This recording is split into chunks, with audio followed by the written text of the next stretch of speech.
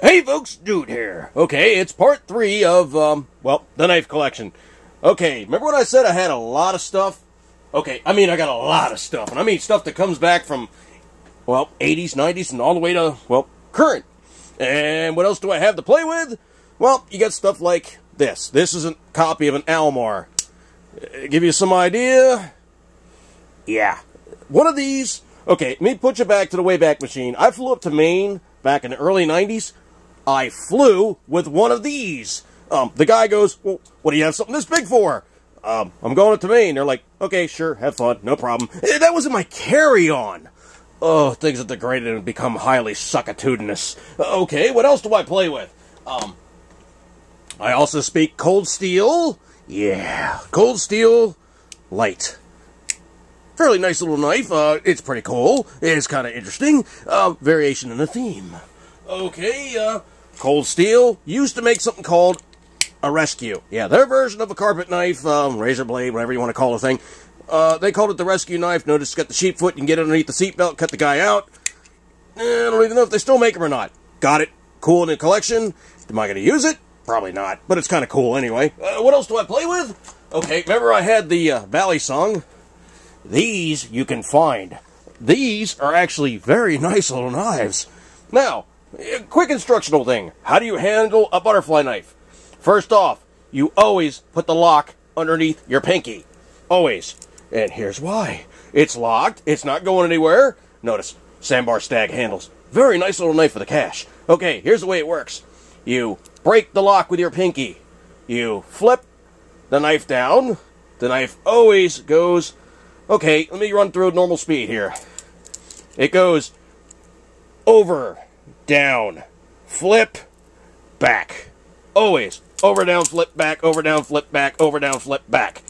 Relock with your pinky. Always. If you handle it like this, you cannot help and not be cut. If you handle it wrong, you will be cut. Don't do that. Always handle it so you are always starting correctly. Now, I've been playing with these things long enough, I don't get cut. Is it possible? Yeah, very possible. As a matter of fact, I did that wrong way, and it just bit me. That's why you don't do that. And I did that for demonstration purposes.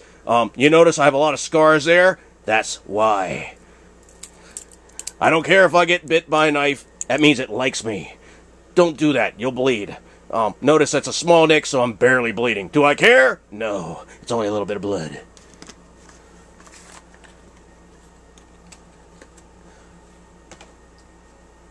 Alright, now, remember I said I had a lot of Swiss Army knives? I wasn't kidding. There's a bag. There's a bag. I got a bunch more. I'm not going to worry about it.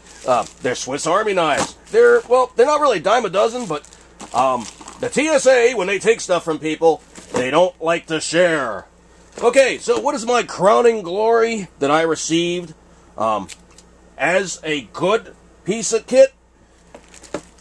Yep, it's real, folks. This is not crap. This is the real deal. That's right, folks. This here is the Spyderco Diver Probe. How old is it? Okay, let's put this in perspective. The serial number is 656. Very, very cool piece of kit. Don't encounter it much anymore. They're around. They're kind of scarce. If you find one, buy them. I see these things in gun shows and knife shows, and they are never, ever cheap. Grab them up when you get the chance because, well, there's a finite supply. You're not going to run into them very often. And when you see them, buy them. I can't impress that upon you enough to buy the Spyderco Diver Probe. They are very, very scarce. Okay, what other knives do we have to play with? Well, I showed you all the Spydercos. Okay, alright. Let me have a little fun here for a second here. Spyderco. When they make something, sometimes they make something fairly unique. This one drove me crazy. Notice, there's no lock, there's no nothing. How do you close this little booger? I've given this to people and I've driven them absolutely out of their gourds. you push down on the scale. See, that's what actually makes it unlock. Kind of cool.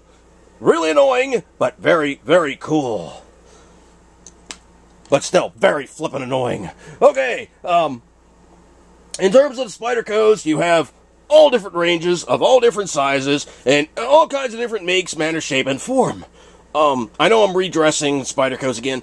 I kind of really like Spydercos. That's why I'm kind of going back to them again. In terms of the actual Spydercos I own, okay, maybe I showed you the 1Q. Okay, this is me being me, folks. Why did I get another Spyderco Q? Because, well, it's a knife. And what do knives have? They've got blades. This was a special run for Blade magazine. They're kind of scarce. If I could find the H&K one, believe me, I am buying it, man. These things are never cheap. Okay, I said you could find them everywhere? Yeah, if you got the cash, you could find them everywhere. They show up once in a while on eBay, and buy them. What are the things that are kind of unique about Spydercos? Well, okay, Spyderco does something really mean. They make a knife, people get to like it, they stop making it, and you get guys like, I hear voices who are going, dude, I love the worker. Okay, let's put this in perspective. If you look at any of the Spydercos and their numbers and how they go, there's a model number. The worker is C01. It was the very first Spyderco they ever produced. Dude fell in love with them. He bought a couple. They stopped making them. He broke all the ones he had. He lost one of the other ones he had. He's now frantic. What do you do in that case? I suggest you fall in love with another Spyderco. Probably not something that small, but, you know, these do come in handy. Now, in terms of everyday carry, okay, let me give you a little demonstration here. It'll take me 1 second to find what I'm talking about.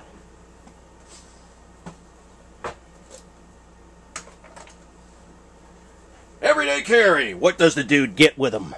Always. I've always got my Spyderco. Always. I've always got my Goddard. Always. What else does the dude carry?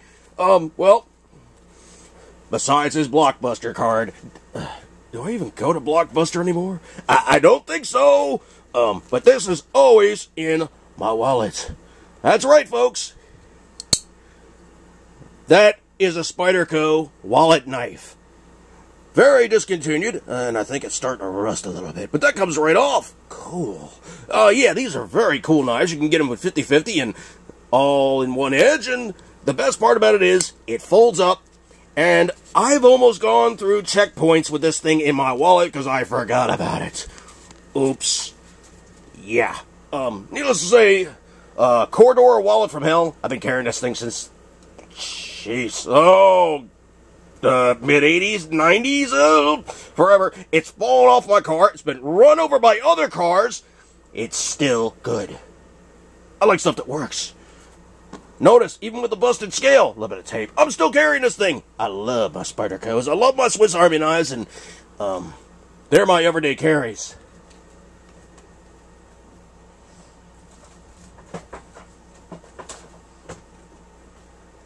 Alright, so, I'm running out of steam here, I'm running out of stuff, and this one wasn't so well planned. The other two kind of worked better. Well, what do we go to from here? Well, I'm not going to take up any more of your time, and, ooh, wait a minute. I think I found another knife to show off. Hey, wait a minute. Come on out of the closet here for a second and visit. Come on. Come on out of the closet and visit. That's right. This one's also in the gun closet for zombie incursion. Oh, yeah, Bubba. We're talking about the military machete. Absolutely, positively, one of the best things you could have if you're encountering zombies or itinerant zombie doggies. Good stuff. Military machetes are available on eBay. The sheath is cool. It's got a flip-down sharpener so you can touch up the edge. And you might notice this one's kind of virginal. That's because it's always in the gun closet. And, well, it's hanging out just in case. Notice how I stopped bleeding. That's how good a cut it was. Alright, folks. I show knives off for you. I bleed for you. And, well, I show off more of my crap for you. Hopefully you enjoyed this series of me just kind of drinking too much coffee and showing off all my knives I've collected over the years that I have entirely too many of. Thank you so much for tuning in. And, as always, folks, keep them in the 10 ring. Ernest!